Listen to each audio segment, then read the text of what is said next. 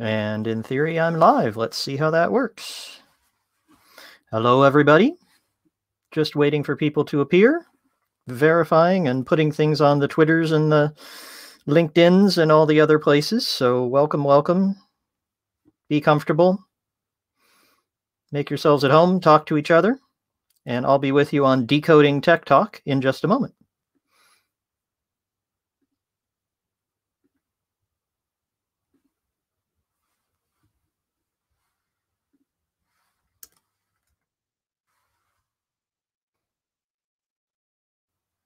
Welcome. People are arriving. I can see. Thank you. Oops. There we go. Yep. Appreciate that you're arriving. I'll be getting started in just a moment. I just have to figure out how to navigate all the different social medias. There's too many social medias. I think we should have just one.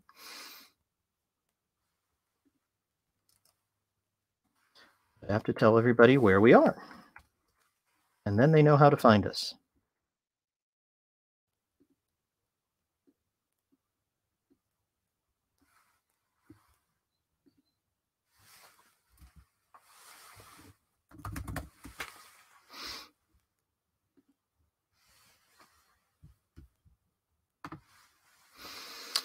Getting it all set up.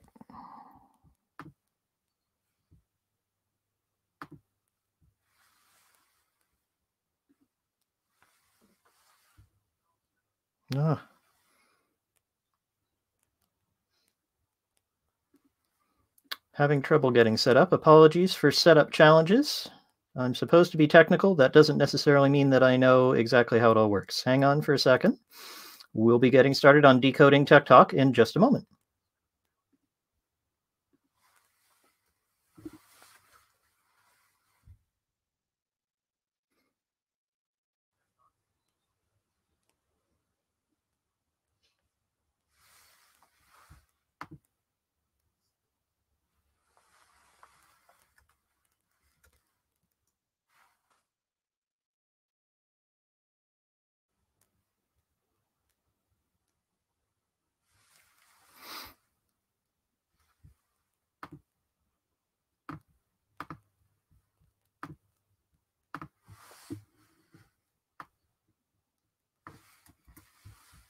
Here we go. Okay. Finally actually got the LinkedIns and the Twitters to work.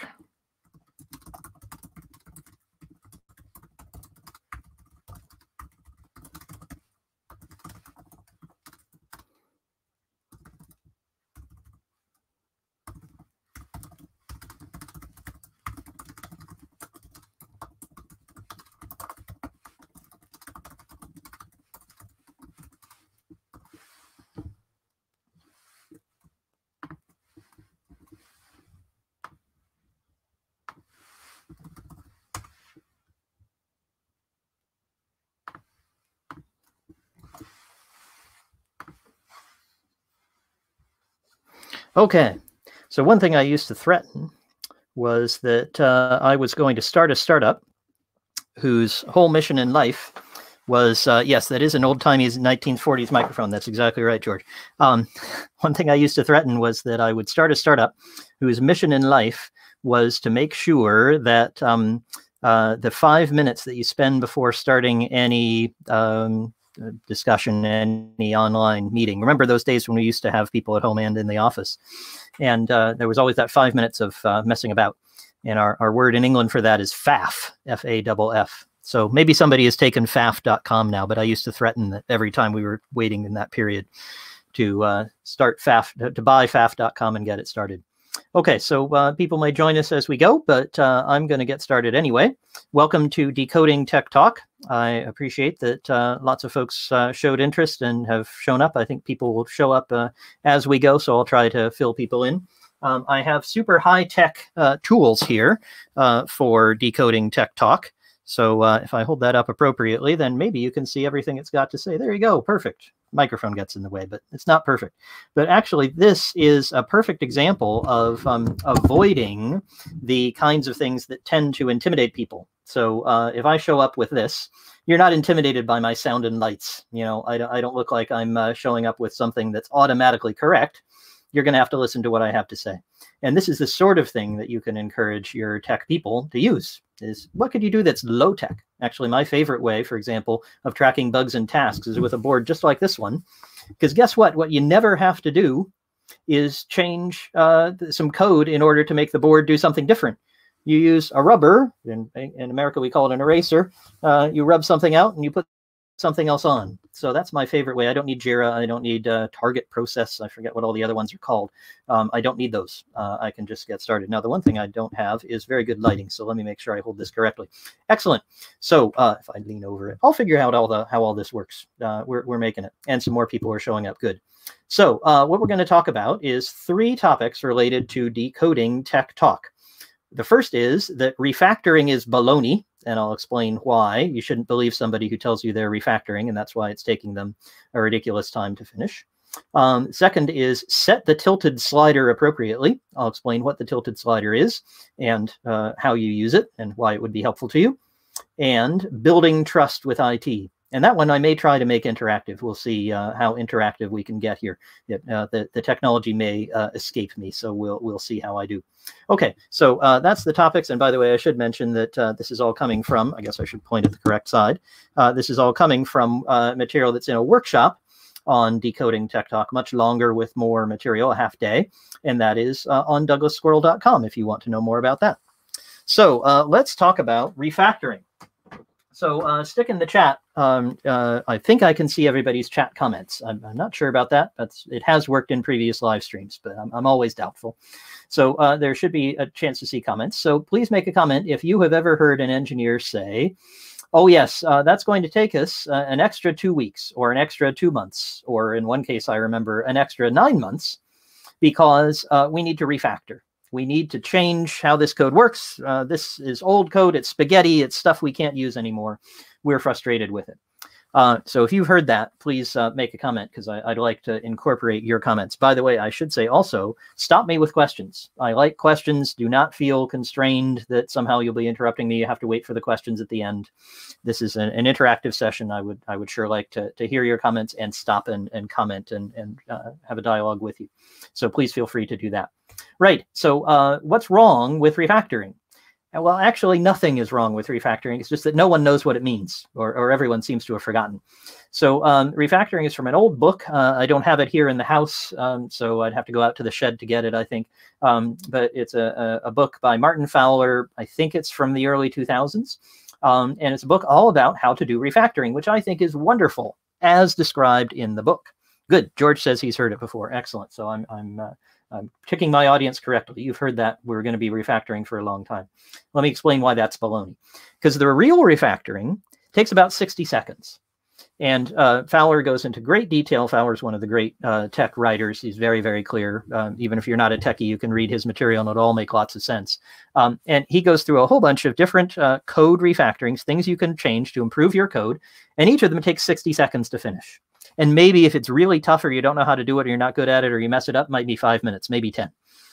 Anything that's longer than that isn't refactoring. It may still be a useful thing, but whoever is telling you it's refactoring is fooling themselves and you. So you can tell them officially from Squirrel, you have an official message from me that refactoring is baloney when used in that way, when they come along to you and say, this is going to take months and months because it's because of our refactoring. Now, let me tell you something about spaghetti code as well. So I was CTO at a company called Secret Sales, and fallen on some hard times now. It's still running, but an e-commerce company selling all kinds of wonderful products. And I came in and I said, so how's our code? And they all said, oh, it's spaghetti. Oh, man, Squirrel, you can't believe how bad this code is. Everybody hates our code. It's so difficult to work with. And I went to the guy who'd written a lot of the code. And he said, I can't do a Bulgarian accent, but I'll do the closest I can. He was sitting in his chair. He's very relaxed. He had his e-cigarette. These were all very new at the time. And so we went, yes, Squirrel. Yes, our code, it is spaghetti. I have written spaghetti. Yes, I agree. But it is nutritious spaghetti. Everyone here, they all have jobs. Thanks to my nutritious spaghetti. And I couldn't argue with him because we did all have jobs because of his code that actually worked. So we had to do something about that. So I went to the team and I said, okay, guys, what are we doing about this? Because it's obviously very hard to work with. And they said, don't worry, Squirrel. We have a plan for dealing with it. I said, wonderful. Sounds like your plan is good. How long is your plan going to take? They said, 1 year. I said, excellent. How long have you been working on your plan? And they said, we have been executing our plan. We've been writing code. We've been making changes for 1 year. I said, hallelujah, the spaghetti's almost gone. They said, no, we have another year to go. So that's the problem that happens when you get into this pattern of refactoring, where you just refactor all the time and you say, I'm doing this massive project. I'm going to rebuild everything. I'm going to make it better. That usually does not work out. That is not usually what happens. What usually happens is exactly what happened to me at Secret Sales, that it takes a year and then it takes another year and then you're never finished because you're always trying to catch up. What you should be doing instead is something called the strangler pattern. And you can go back to our friend Martin Fowler if you want to look up strangler pattern. It's actually, the modern name apparently is strangler fig pattern. It comes from this plant, and I don't understand this plant very well, but this plant grows around a tree, I think around fig trees, I'm not sure, and it grows around the tree, and then it gradually strangles the tree. And so when you find an older plant in the wild, the tree may be dead and gone. The tree is kind of, it's disintegrated, because the plant has eaten it, but it eats it from the outside, and it gradually comes in from around the bark, and it goes in and in and in and in, and eventually there's no tree left. And that's the sort of thing you want to do. There was a client I worked with recently in the music industry who applied this very successfully. And they came to me saying, yeah, we've been doing this project, we're rebuilding everything. We're fixing it all up. They gave it a scary monster name, which was not helpful because they always talked about the scary monster, the Kraken, who was going to come and eat them. This was not a great name for their project. And they, because it was eating them, it was causing them not to release any software. And I came along and said, couldn't we do something here that would be much more iterative? Couldn't we make progress? Couldn't we actually roll this out? It kind of looks almost finished. We could actually be using this in the real world. And we could then gradually strangle the rest of the application. We'd replace a bit at a time, just like the fig plant, whatever it is, just the bark and then the outer bark and then the inner bark and then so on, and kind of gradually absorbs the tree. Couldn't we do the same thing? And they said, gosh, we never thought of that. And they went off and tried it. And lo and behold, we were live to one of their locations, one of their services within a few weeks. And then they rolled it out within the next couple of months. Whereas previously they'd thought, gosh, this is going to take years to finish. This is really, really behind. We have to replace everything. So that's the first message for Decoding Tech Talk. When the tech folks tell you we're refactoring, ask them, how long did it take you? And look at your watch, because you want to be able to say, all right, so you can start now. And then 60 seconds later, you say, all right, you're done. If that's not what they're doing, it's not refactoring, and it is likely dangerous. So what you want to go for is the strangler fig or strangler pattern instead of that. Okay, so I hope that's something that will apply to at least some of you who are currently fighting with total rebuilds that are masquerading as refactoring. And there's lots more. I have a whole baloney test of the kinds of language that you would expect to see, that you'd expect to hear in this kind of situation. And if you hear those kinds of words, then you know what to do about it. You know what actions to take. So I'm going to be covering that in the workshop that will be happening later this month. So what are we talking about next? So next we're going to talk about the tilted slider. So I'm going to draw the tilted slider. It's actually in my book. I'm not trying to sell the book. I don't really care about book sales. I'll send you a free copy if you drop me an email. Agile Conversations by me and my good friend Jeffrey Frederick. So we have in there a nice picture of the tilted slider. But I'm intentionally not using that picture, although it's much nicer. It's actually drawn by someone who's capable. And I'm doing that because I want to emphasize again how valuable it is to show that you're not using sound and lights, that you're not trying to overwhelm the other person.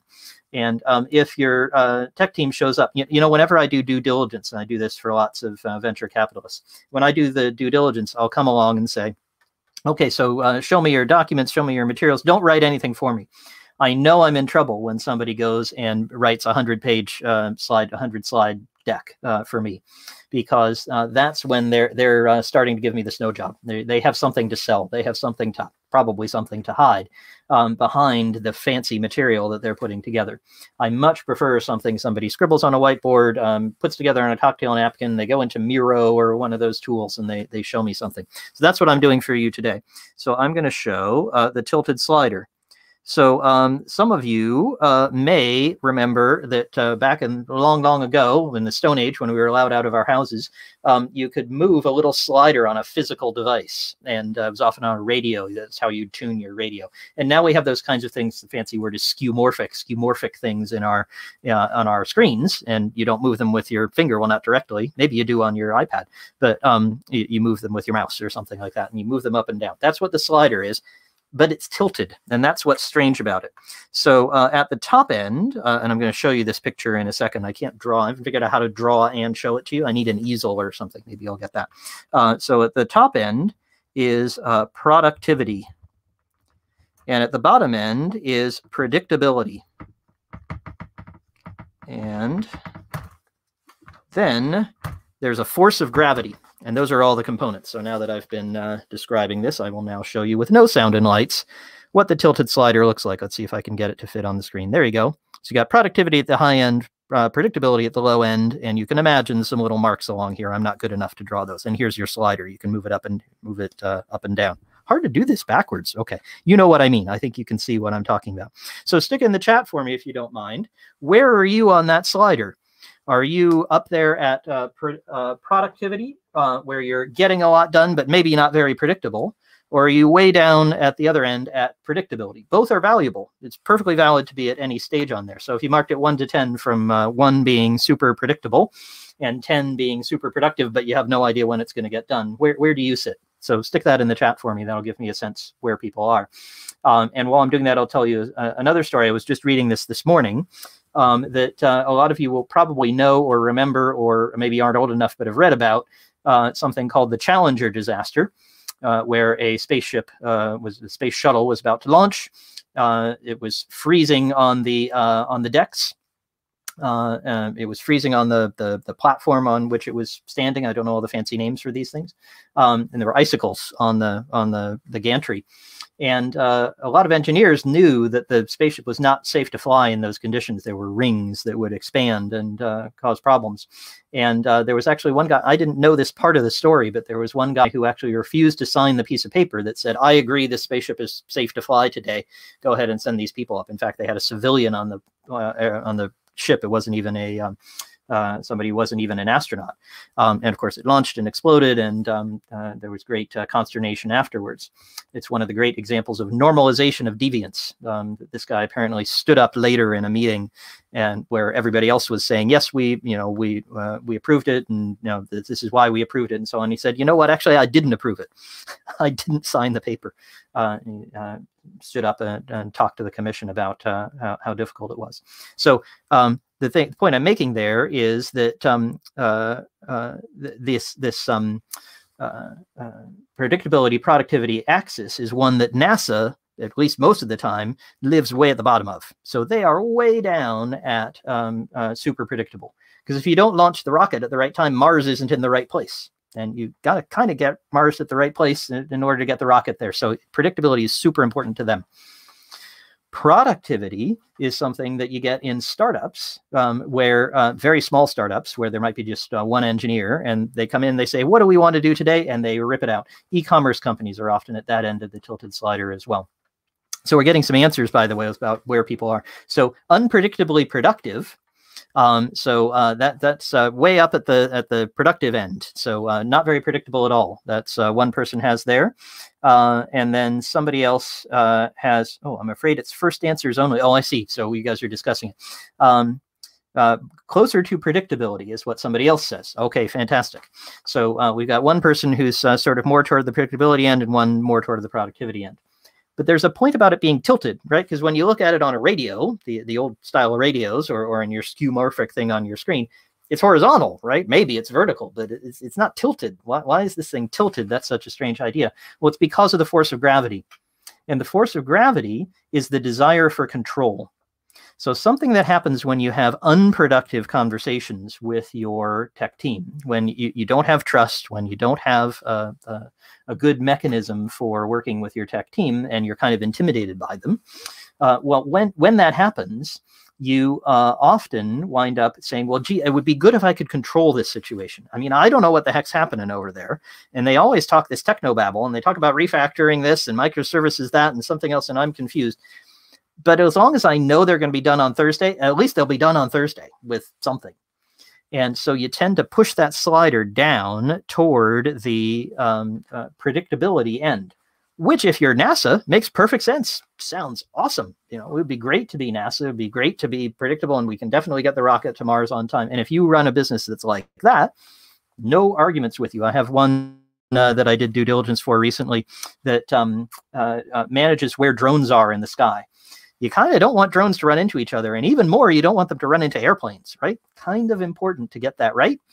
And so they have a very careful, very slow process, and they're way down on the tilted slider, right? They're way down on the predictability end, and that's good for their business. The problem I often see is when somebody says, look, I don't actually need to be that predictable. I might not mind being at that other end. We've got somebody in the chat who says, look, I'm extremely unpredictable, but I'm awfully productive. And that works for me. I'd like to be there, but man, if I'm going to get any productivity, I need to make it as predictable as possible. The problem is there is a trade-off. So if engineers are doing a bunch of planning and estimating and figuring out exactly what they're going to do and doing all the detailed work that somebody like that engineer at NASA would do in order to know that we can't launch if the temperature is below 47 degrees, if there's somebody like that doing that kind of work, they're not writing code. And they're not experimenting, and they're not helping you to learn from your customers. So there's a trade-off there between those two things. And sometimes, and this requires some trust, which is what we're about to talk about. But when you get to that level of trust, when you get to the point where you can say, all right, fine, I'm going to release some of my desire for control and let the team be more productive, you can actually unlock a lot of productivity. And I see that often in organizations that I come into. And I describe to them, there's this option. Would you like to take this option? And they kind of need some help from me to feel that level of trust. But there's things that you could do to improve that yourselves. Right. So that's topic number 2. I hope that was helpful. So you can think about where you want to be on the tilted slider. I should say, by the way, for the person who's way up at the extremely unpredictable end, you can move it down, right? There's nothing wrong with following the laws of gravity and moving it down to have greater control. That's a choice you can make. There's absolutely nothing wrong with that as well. Right. And then the third topic is building trust with IT. So this is the fundamental thing that really is probably going wrong that leads to these others. So why are you hearing baloney about refactoring? Why aren't you hearing about business results? Well, that's probably because you don't have the level of trust you'd like to. And why are you setting the tilted slider further down than you'd like to? You're closer to predictability than productivity, where you might like to be. That's again because you're lacking trust. And what I hear over and over again, and we're going to deal with it a lot at this workshop that I'm mentioning. You can see that on DouglasSquirrel.com. The thing that I hear over and over again is, look, I just can't have confident conversations. I don't believe these guys. I don't believe that they're going to deliver because they don't deliver. I don't see it. And all I hear is this wall of noise. I can't figure out what all the technobabble means. There's lots of things that you can do to address that. But let me give you just one particular tool to use. And I'll invite you guys in the chat again to ask questions, to argue with me, to say, Squirrel, this doesn't make sense. I don't agree. This wouldn't work for me because I'd love to try it out with you. But let me describe to you how this might sound. I was just doing this literally an hour ago with a client. Huge mistrust, both sides. So the technical person doesn't trust the salesperson. The salesperson who's been madly selling, just taking over his market, doing an amazing job selling, has written checks that the tech team can't cash. So they don't believe that he's got their best interests at heart. And he doesn't believe the same of them because he keeps figuring out how to take over the market. He says, look what this is going to do to our valuation and to our market dominance and everything else. And he brings them in to show them this, and it doesn't get the response that he expects. He just hears, no, we can't do it. But they did a wonderful thing. I'm so proud of them. They applied something without knowing that they were applying it that I learned some years ago from a product manager who was also studying Hebrew. And he taught me this Hebrew phrase, which I'm sure I'm murdering. So I would love it if somebody told me what the correct phrase was and how to spell it and so on, because I didn't write it down at the time correctly with him. I wish I had. I wish I knew the Hebrew letters. But the phrase is liko likrat. And liko likrat literally means coming toward. So I'm coming toward you here on the screen, right? So I'm moving closer to you. But what it means, its connotation, its idiomatic meaning, is building a bridge to someone else, finding a way to work with them. Not quite making a compromise, because it may be that I build a bridge to you, that I find a way to come toward you in another way that doesn't compromise what I'm thinking about. They did an incredible job of liko likrat. I was really, really impressed, because what they started with was, they said, this was the CTO at this company. He said, look, before we get into this discussion of, yet again, how are we going to deliver to customer X that sales has sold to that we can't actually figure out how to deliver to, what I want to do is make sure I absolutely understand what everybody's thinking. And I drew a 2x2 matrix. I thought he was going to become a consultant, he was going to do the Boston thing with the quadrants. No, that's not what he did. He said, well, look, this is how sales looks at it. And this is how sales see it if we sell, and how sales see it if we don't sell, and if we don't deliver to this company. And here's how tech sees it if we do deliver to this company, and if we don't. And of course, tech's view was, if we do deliver, we're going to throw everything else off. And if we don't, then we can keep on track. And sales was, we won't take over the market if we don't sell. And we will if we do. So it was a very helpful matrix for giving the detail of their respective views. And what was amazing was that somebody in the meeting then noticed that when you looked at the matrix, you actually saw that delivery meant something different to each side. For sales, delivery was having something that made the customer happy. The customer was phoning them up saying, where are you? We aren't doing anything. You stink. They just wanted the phone calls to stop. Didn't matter how. The tech side thought delivery meant get everything finished, perfectly polished, totally production ready, all set to go. It turned out there was a wonderful thing that they could do in the middle. There isn't always, but in this case, building the trust first and understanding the other person's story meant that they detected a hole. They said, wait a minute, there's something here that could work for both. And what they turned out they were able to do was to build something that met a lot of the customer's needs, but they could outsource. So in fact, the tech team, who was overloaded and had too much to do, wouldn't have to touch it at all. They could give it to somebody else, pay them a bunch of money. Money wasn't the issue. The customer had plenty of that. They could get the customer. They could get the customer's features built using something that was completely not related to their code at all. And the developers could keep working in the code, servicing the other customers, and the outsourced developers would get the other piece done. And they're busy executing that now, and they were very happy about it. And we just went through another iteration of that, and we started with the same liko likrat exercise of understanding what's the other person's point of view, what's my point of view, and just doing that to start with, and making sure it was in language that everybody could understand. The tech people didn't have Kubernetes and refactoring and microservices and all that stuff on their side, and the salespeople didn't have weird sales speak about commissions or statements of work or anything. It was very clear, plain English, and each side was able to understand the other. So that seems like a very simple process, but I know a few of you in the chat have worked with me, so you know what the power of this kind of thing. There's a whole set of techniques that are called the ladder of inference. When I'm talking to technical people, I often call it test-driven development for people, which is another way of looking at it. And those techniques, which start with that kind of understanding the facts on the ground and then go further, those techniques are tremendously valuable for building trust. Those are in Chapter 3 of Agile Conversations. So I'll just show you that again. If you want a free copy of this, just write to me, Douglas Squirrel, ds@douglassquirrel.com. Just go to douglassquirrel.com and you'll find all of my information. Find my phone number if you want to talk to me there. And it's in Chapter 3 there. It will also be in the workshop, which I've mentioned a couple of times. So if you want to sign up for that, you can do that as well. Well, I said I would talk for about half an hour. So that's what I've done. Sorry for minor technical flubs at the beginning, but I think we all managed to get on, and I hope everybody found this helpful so far. But I would love questions. So if you have any questions about the material we talked about, I will summarize it one more time just so everybody knows, and maybe prompt some questions. I can hang around as long as there are questions, or I'll go walk the dog. Either one is perfectly fine. So the first thing we talked about is why refactoring is baloney. If somebody tells you, hey, we're delayed because of refactoring, then you can wait 60 seconds and say you're not delayed anymore. Set the tilted slider appropriately. Here's my beautiful drawing of the tilted slider between predictability and productivity. So set that appropriately and move it up if you're being pulled down by the force of gravity, the desire for control. And building trust with IT. And the method I suggested there was Decoding. Find a way for each of you to understand the other's point of view and start there. And you only describe the other's point of view, your own point of view and the others. You don't try to evaluate it until you've got that understanding of their point of view. All right. Well, I hope that summary is helpful. Does anyone have any questions? I'm going to wait a few seconds to see if you do.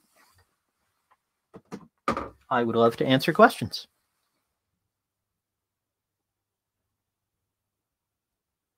I would show you my wife's beautiful guide dog, who sometimes is my audience and barks and so on. But she's decided the heated floor in this room is not for her. I guess she got too warm. So if she wanders in, I'll show her off. Oh, George has one. Excellent. I'm ready for George's question. While George is doing that, I'm going to stick in a couple of links which people might find helpful. So here's DouglasSquirrel.com, which I've mentioned. We also have conversationaltransformation.com, which is where you can find lots more about the book. It's the one that I have jointly with my co-author, Jeffrey. George's question. I guess it's probably unique to each case, but in situations where pointy-haired people in suits have disagreements with software engineers of the nature you described, e.g. each party, wow, this is a long, multi-part question, this is great. Pointy-haired people have disagreements with software engineers of the nature you described, e.g. each party thinks the other is borderline sociopathically destroying the business. Okay, George is describing a very vigorous disagreement, fantastic. What's going on for the engineers in their heads? What a fascinating question from George. Okay. Well, what's happening is mistrust. So I'm imagining, because I know George a little bit, that he's not the engineer side. So he's not asking because he's not sure what's going on in his head. He's asking because he wants to know what's going on in somebody else's head. I'm always very wary of answering that question because the way to find out what's in somebody else's head is to ask them. And that can be a challenging conversation, and that kind of curiosity can feel threatening. So that would be my favorite way, but I will tell you what the kind of answer I often get. So you can have a guide to what to expect when you ask the question. And that answer is, oh, there go the suits again. I used to say this. I used to say, there are the suits again. It's pizza box management. I remember one of my very first blog posts ever was on why pizza box management was a bad way to manage, because we were measuring based on the number of pizza boxes that you found in the morning. And if there were lots of pizza boxes, then you knew the team was working hard. And if not, you go and whip them some more. This is a very unnuanced approach and a very unnuanced way to think about it. And it really comes from a mindset that if you're not technical, you probably have about the engineers. And the engineers certainly have about non-technical people in many cases, which is that those folks are just not thinking rationally. If they really just understood the actual situation, they'd think like me. And it comes from not being curious about the other person's position. The Decoding method forces you to at least look at the other person's point of view and to understand why they're thinking that way. Why is this manager? I never asked this question when I wrote the pizza box blog post. That's hard to say. I never asked this question. But the question I should have asked is, why are they asking me about the pizza boxes? What is so important to them about this delivery that it's existential for them and they think it's really important that I get it done, and therefore they're measuring with whatever they have, which is number of pizza boxes? Then I agree, it's a dumb metric, but what else could I do for them? What need is it meeting? And they're not asking that question. But there's a wonderful principle which isn't in the book, and I really hope Jeffrey and I get to write about it or do a podcast episode. We have a podcast as well called Troubleshooting Agile. I really hope that we get to write about this more. It's called the Frederick mirroring principle, because Jeffrey came up with it first. His surname is Frederick. And Jeffrey came up with this principle, which goes like this. If you notice the other person doing something that isn't very helpful, for example, saying, oh, yeah, there go the suits again. You know, those pointy-haired people in suits, they just don't care about us. It's not working. Then the thing that you do is very counterintuitive. This is an advanced, tough technique that I think George can handle it. I bet the rest of you can too. And this technique is to immediately say to yourself, I am now going to apply whatever I tell them not to do to me. So I'm now going to mirror it, and I'm going to say, I probably am not listening very well to the other person's point of view, because they certainly aren't listening to mine. And what tends to happen in human interactions is people mirror each other. They tend to do the same behavior. So if I sit like this, then all the good interview books and things will tell you, yeah, you should sit with your head on your hands as well. And if I move like this, then you should lean back in your chair. That's a way of building rapport with somebody, and it's very natural in terms of physical position. It's also what people do in their emotional position. It's what they do in their thinking, as George says, what's going on in their heads. So counterintuitively and painfully, because this is not easy, you're thinking to yourself, look at those idiots over there, they're doing this thing that's not helpful, and you force yourself to do something different. That's difficult. I'm not suggesting this is an easy course of action, but if you take it, then I predict that, first of all, you'll find out what's going on in their heads very quickly, because you will shift your behavior and they will shift to match, and you'll be able to ask. And it should build trust in the same way that the Decoding method does. So a long-winded answer to George's question, but the answer is probably the same thing as what's going on in your head, namely mistrust of the other party. And the solution to it is counterintuitively fix your own behavior first, change and ask for their point of view and try to understand it better. I hope that's helpful, challenging, but helpful. Any other questions? I would be very, very glad to have them. Excellent. George says, incredibly useful. I will take incredibly useful. If I can be incredibly useful every day, I will be a happy person. Waiting a little while for further questions. In the meantime, I will tell you some stories. Oh, Robin says, this has been great. Thank you. Excellent. Glad to be helpful. I will take great as well. Great and incredibly useful. Both good comments. George and Robin have been the most active in the chat, so I appreciate you guys as well for commenting and mentioning and participating in the stream. I think that might be everything. I'm not sure there are any more questions. So yeah, the tour of my house will have to wait till another time. It's my 600-year-old house here in Folkestone. So we'll do that on a future stream. If you enjoyed this, sure would be happy to hear from you. You can get in touch at DouglasSquirrel.com. You'll find my email, my phone, my home address. You can come down, visit me, see the house and the guide dog. You'd be very, very welcome. Maybe let me know before you visit. Okay, glad to have all of you here. Enjoyed it very much. The video will be here available afterwards. And if you're interested in the workshop or working with me or just asking me some questions or telling me I was all wet and refactoring is actually not baloney, you could find me at DouglasSquirrel.com. Excellent. Thanks, everybody.